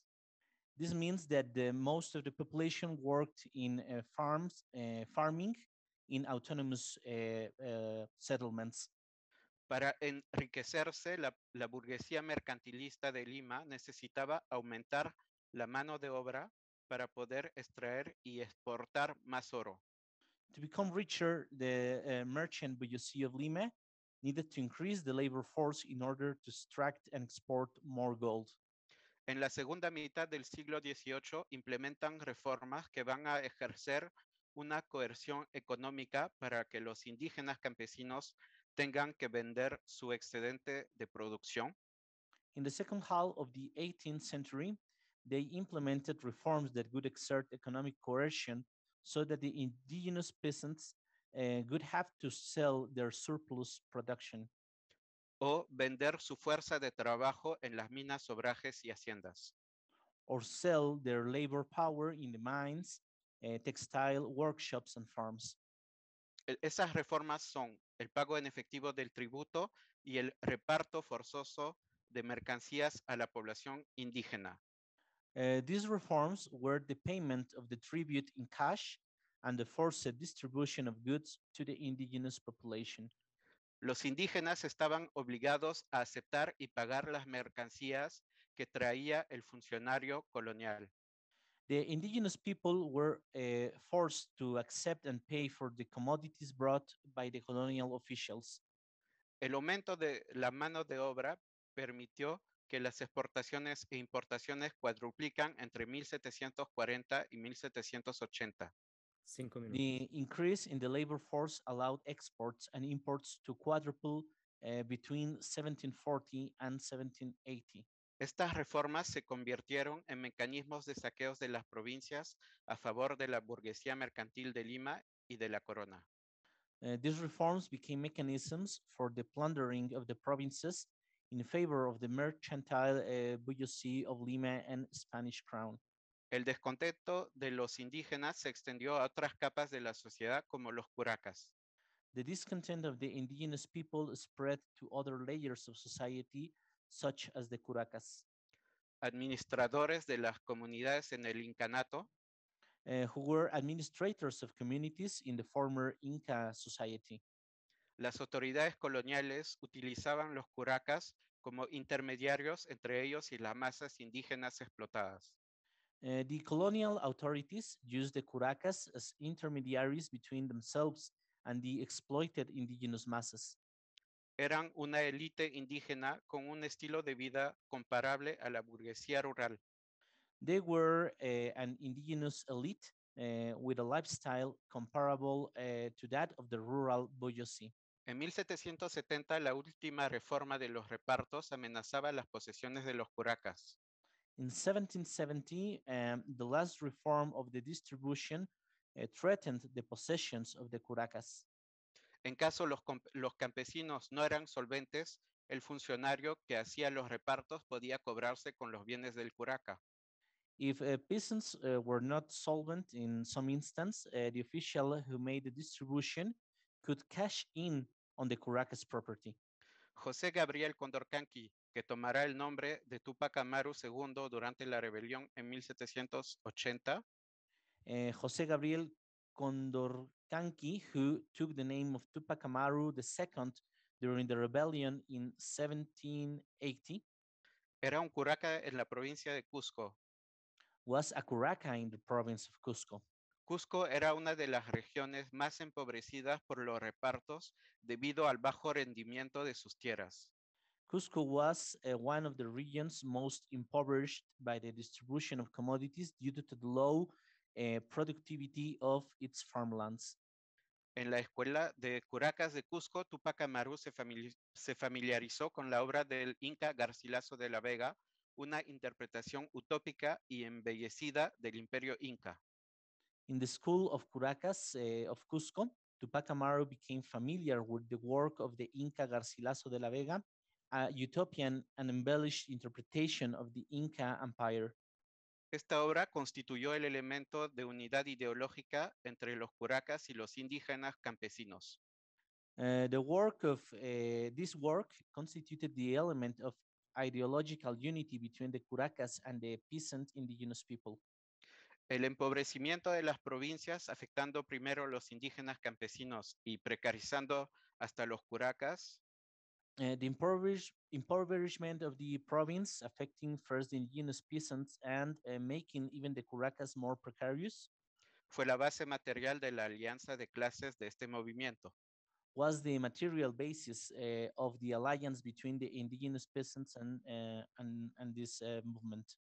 La rebelión liderada por Túpac Amaru hizo temblar la corona española y la burguesía de Lima. The rebellion led by Tupac Amaru shook the Spanish crown and the Lima bourgeoisie.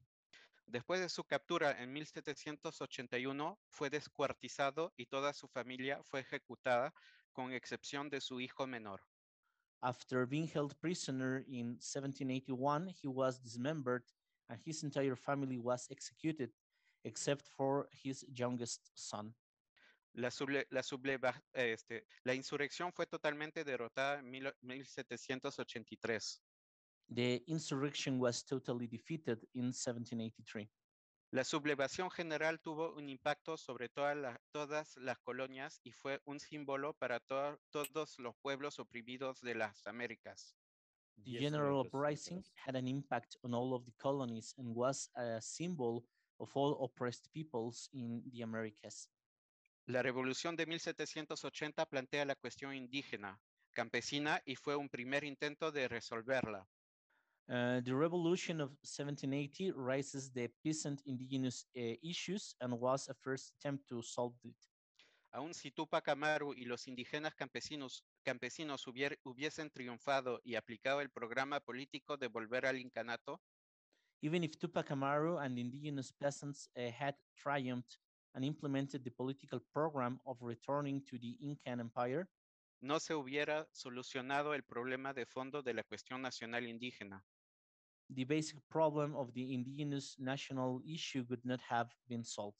Como lo dice el marxista peruano José Carlos Mariátegui sobre la cuestión, As the Peruvian Marxist José Carlos Mariátegui says on this issue, la solución no es la creación de un Estado burgués indígena, que tendría todas las contradicciones internas y externas que caracterizan el Estado burgués. The solution is not the creation of an indigenous bourgeois state that would have all the internal and external contradictions that characterize the bourgeois state. Como lo vemos en la actualidad, tampoco basta con crear un Estado plurinacional como en Ecuador y Bolivia. As we can see in the present day, it is not enough to create a plurinational state as those in Ecuador and Bolivia. Para resolver la cuestión indígena se necesita el programa del socialismo revolucionario.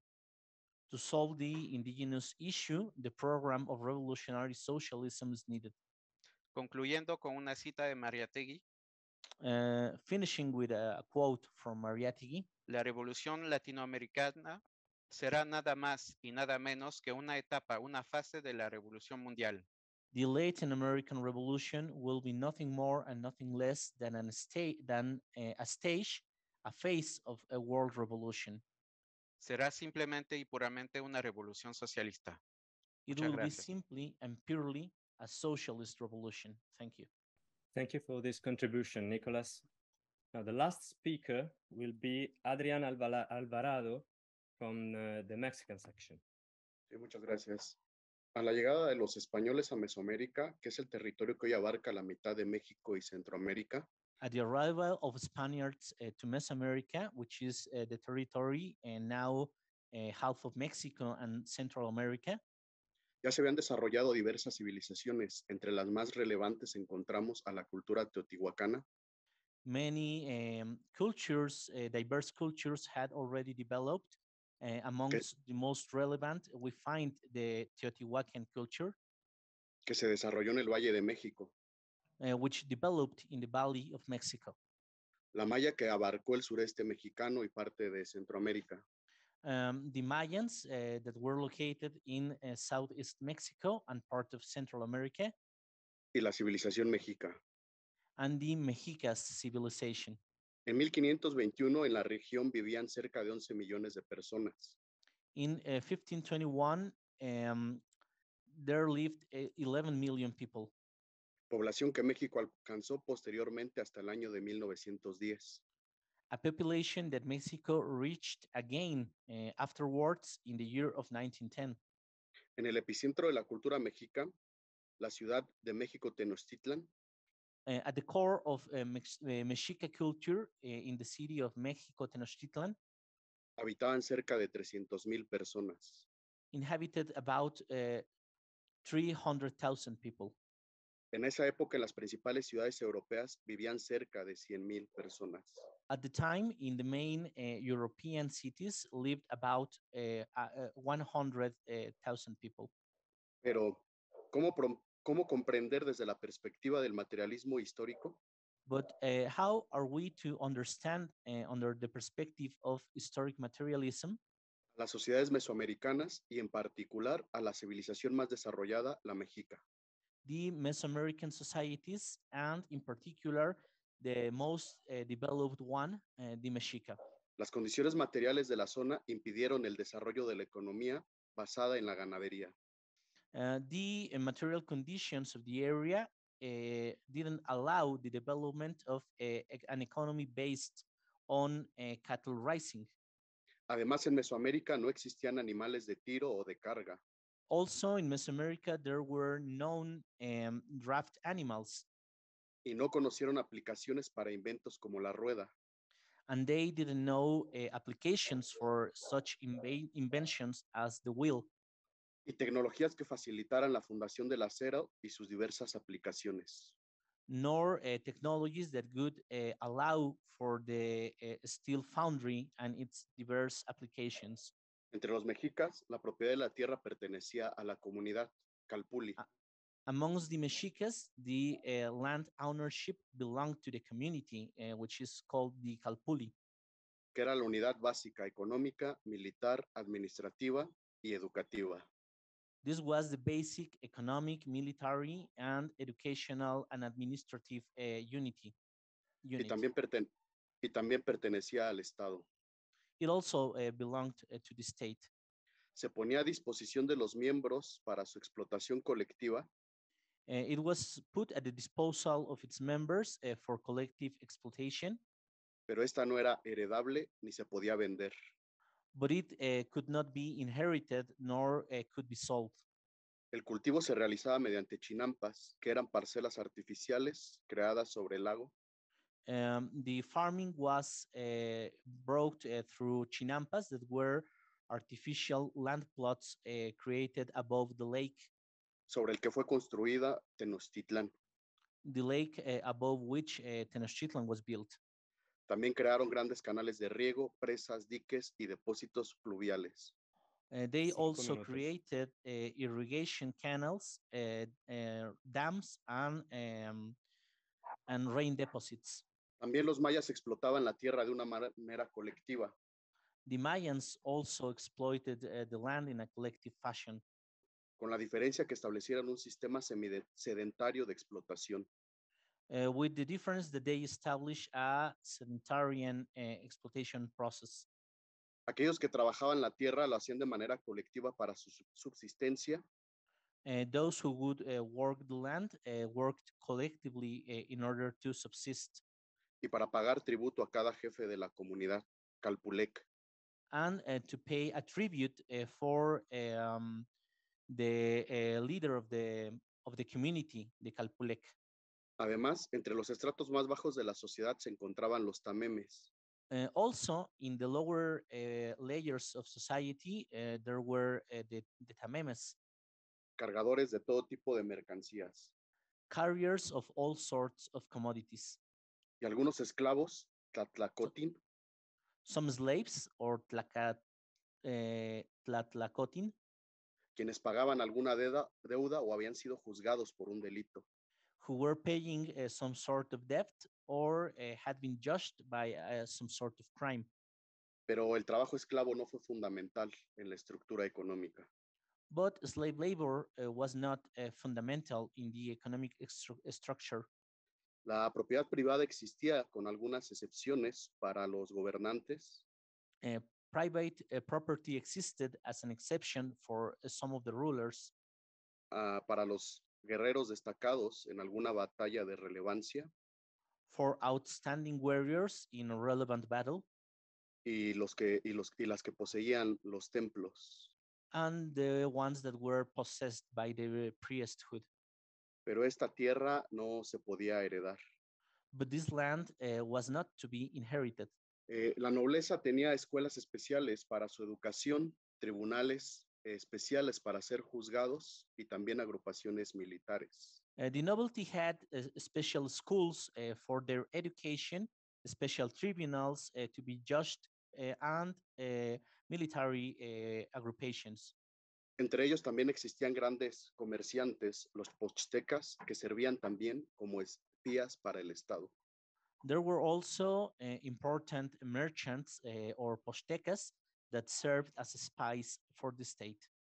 El Estado era centralizado y controlado por esta casta privilegiada, The state was centralized and controlled by this privileged caste, que glorificó la guerra con la finalidad de someter a otros pueblos y cobrarles un tributo. which glorified war with the end to submit other people and get tribute for them. El cual se realizaba mediante un encargado especial, calpixque, This was made through a special manager or calpixe en la zona conquistada. in this conquered zone. El tributo era un porcentaje de lo producido por los pueblos y era entregado para que éste se administrara Tribute was a percentage of what was produced by the villages, and it was given to be administrated and transported by nobility. y trasladarlo a la nobleza de México Tenochtitlan. And it was given to the nobility of Mexico Tenochtitlan.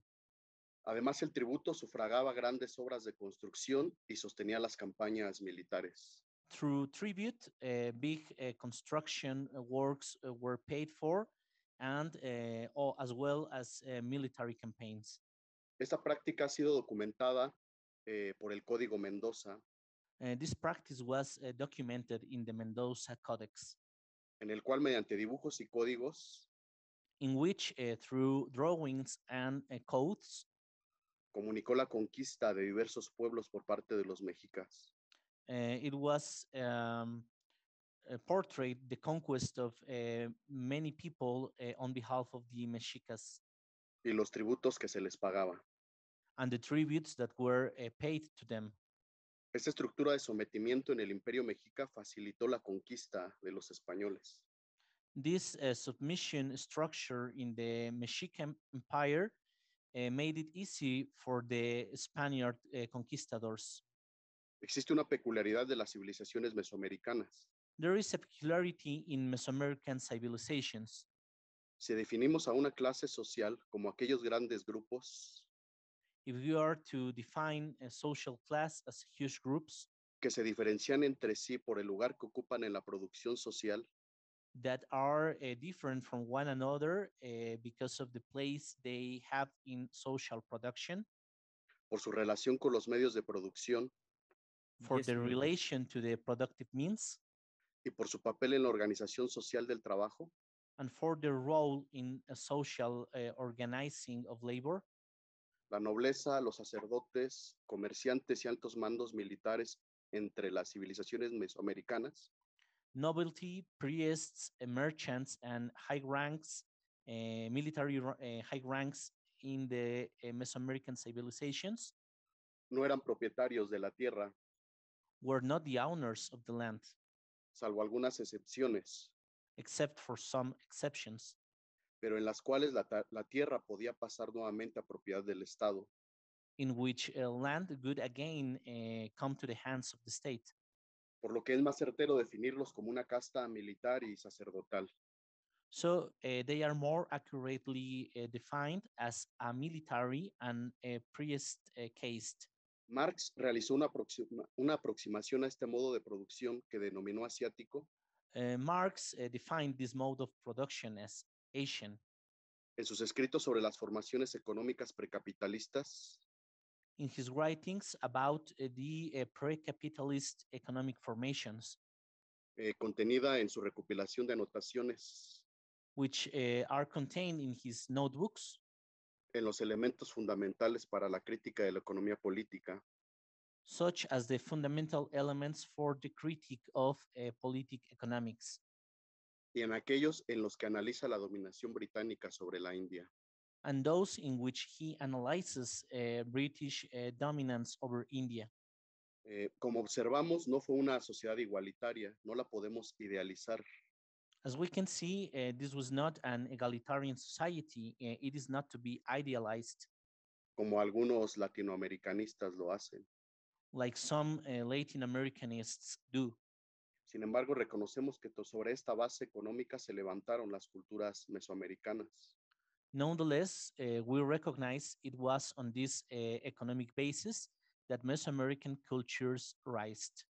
Que aunque no alcanzaron a desarrollar una visión del mundo completamente racional, Even though they didn't reach a completely rational worldview, la casta privilegiada liberada del trabajo manual the privileged caste free from hand labor desarrolló avances importantes en el estudio del movimiento de los astros developed important advancements in the study of the movement of stars y por consecuencia una concepción correcta del tiempo. and right conception of time as a consequence of this. Los mayas conocían el número cero, su esencia y significado. Mayans came to know the number zero as much as its significance and essence, Aunque su pensamiento aún estaba impregnado de mitos y concepciones mágicas. even though their thought was still impregnated with myths and magical conceptions. También surgieron grandes poetas y escritores. They also had many great writers and poets. Solo el estudio del materialismo histórico nos permitirá comprender Only by studying historic materialism we will come to comprehend a profundidad Mesoamérica y aquella civilización que ha sido su más grande expresión, los mexicas. the depths of Mesoamerica and which came to be its greatest civilization, the Mexicas, Y entender la expresión plasmada en uno de sus poemas. and to understand the expression that was portrayed in one of their poems. En tanto que permanezca el mundo, As long as the world remains, no acabará la fama y la gloria de México Tenochtitlan. there will be no end for the fame and glory of Mexico Tenochtitlan. Muchas gracias. Thank you. Thank you very much, Adrian, for this wonderful intervention. Well, we had a really participated debate. We have still some time, and so I call Jorge Martin to sum up this discussion. I thought it was a very interesting discussion dealing with different aspects. The question of the Asiatic mode of production, which was dealt with by several of the comrades. And it was approached from a correct point of view.